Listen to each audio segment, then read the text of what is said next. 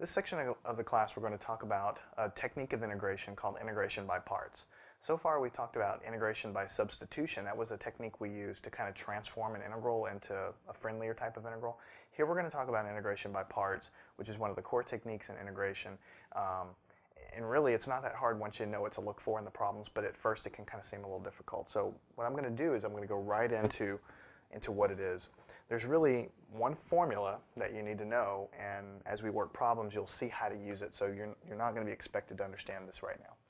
Integration by parts, you have u v minus the integral of v du. And this is it, fellas. That's all I'm going to put on the board. That's it. That's integration by parts. Now, you're not expected to know what that means or how to use it. That's my job to teach you that. But that is the formula. So what you're going to do, and we're going to just work an example to illustrate how to do it, because integration by parts is really can be really tricky to learn unless you just talk about an example. Let's say you had an integral x times e to the 2x dx. When you see a problem like this, your first thought is going to be, let me try to do substitution and see if I can figure it out. Okay? And so I encourage you, pause the video, try to pick a few things to do regular old substitution, and you'll figure out it's not going to work out. The reason it's not going to work out is because, well, the way the problem's constructed is, this is an indestructible function, this e to the x, so as you start taking derivatives of things, it's never going to go away. That's one problem. Second problem is, if you try to choose u to be this up here in the top, you take the derivative of it, you're going to get 2, and you're not going to be able to cancel this x away. So no matter how you choose substitution, you're not going to be able to cancel it enough to get it into a form that you already know how to solve. So some very smart person somewhere a long time ago invented this technique called integration by parts. Okay?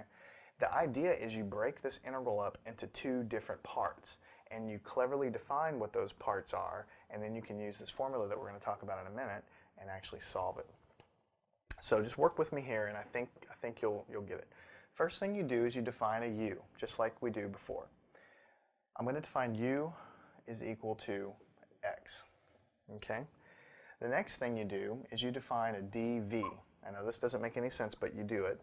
And that's going to be, in this case, equal to either the 2x dx. Now I'm going to pause here, and I'm going to explain to you why we chose that. What you're trying to do is you're trying to write this integral in terms of integral of u times dv. Okay, this is what you're trying to do. I've chosen u to be this part, right? And I've chosen dv to be whatever's left over, including the dx. You see, I wrote the dx here. So every integration by parts, you're going to need to start out by defining a u, what's going to be some portion of it, and then you're going to have to define some dv, which is going to be everything else left over. And what you're trying to do is write this integral into this. And really, what you're really saying over here is that if you can write an integral in this manner, the answer is uv minus integral of v du. Okay, which is what we wrote here. Okay, so I'm going to erase this for now, but I just wanted to tell you why we picked u and dv the way we did, and so on. So I'm not going to explain any more theory. We're just going to go on and work the problem. Once you write your u and your dv, the next thing you need to write is you need to figure out what du is, because notice the answer is going to have a du in it. Just work with me here. Du with respect to x is equal to 1. If you just take the derivative of this, you just get 1. So then du is equal to dx.